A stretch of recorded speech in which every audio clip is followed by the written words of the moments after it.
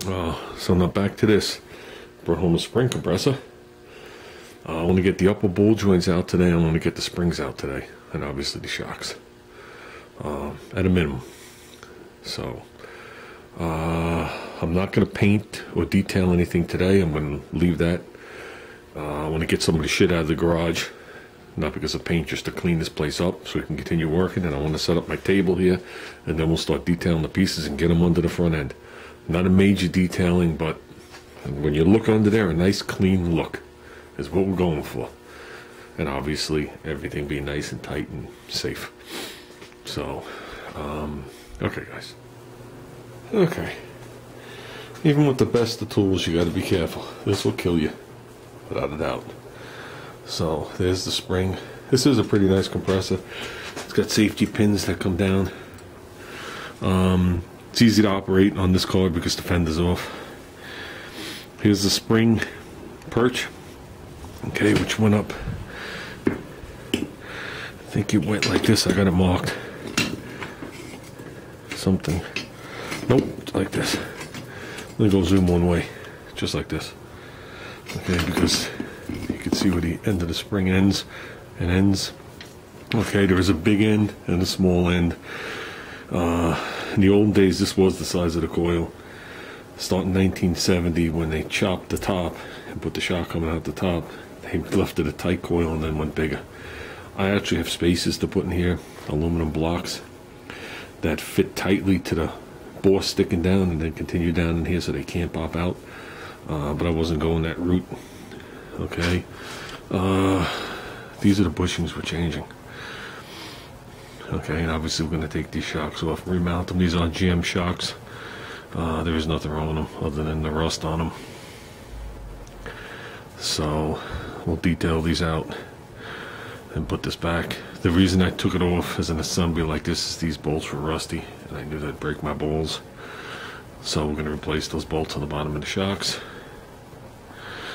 The difference is AMC takes this flat plate and welds it to the bottom of the shock, then puts a piece of rubber in here, and it pivots on it. Okay, GM obviously does it different, so I made up two little spaces back in the day. Actually out of nuts, and put these in, and that was it. These were brand new. Okay, I drill an 1/8" hole in the center. Okay, you can whack these off with an air chisel. I don't have an air chisel home, I forgot it. Okay, then I just open it up to whatever size this is, and it just takes care of most of the rivet. And I just tap it off with the chisel. If you got a normal, decent drill bit, you should cut this with.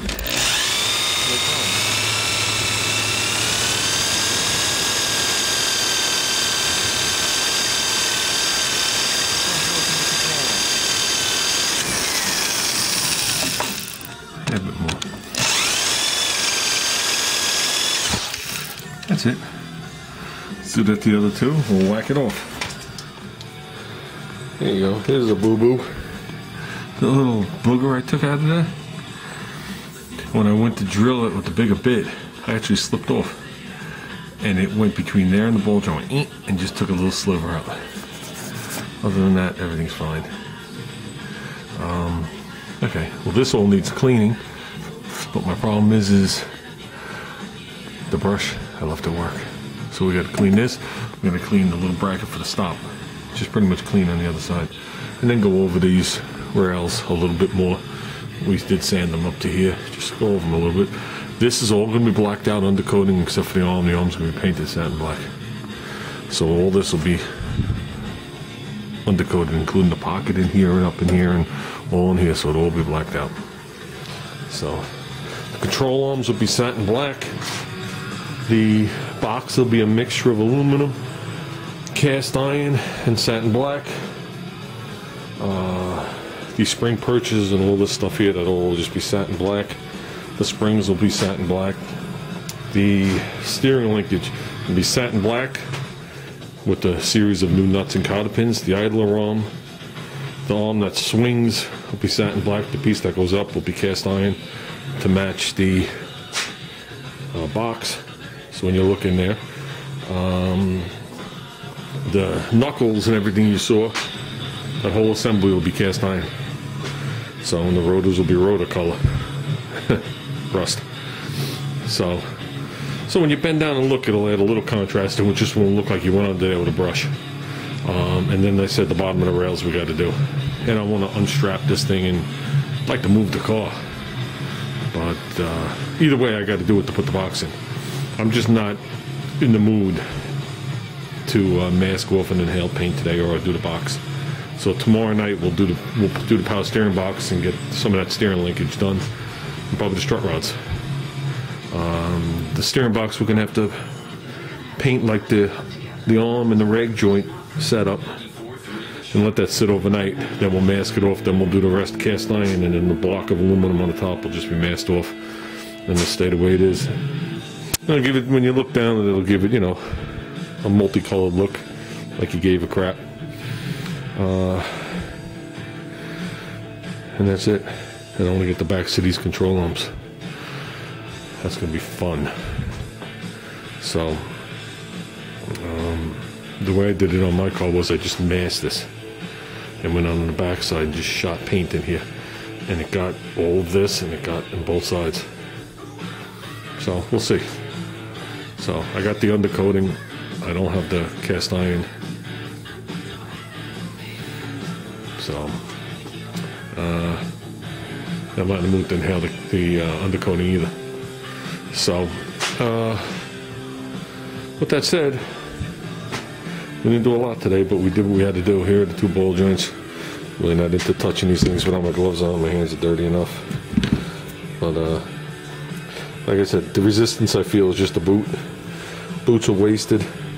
There was no up and down movement in these, but they definitely were loose. Like I said, all the load is on these. The load comes, when the car's on the ground, the load comes from the top to the upper part of the control arm. And then the tire wants to kick out or kick in, it doesn't really matter. And it puts a side load on that ball joint big time.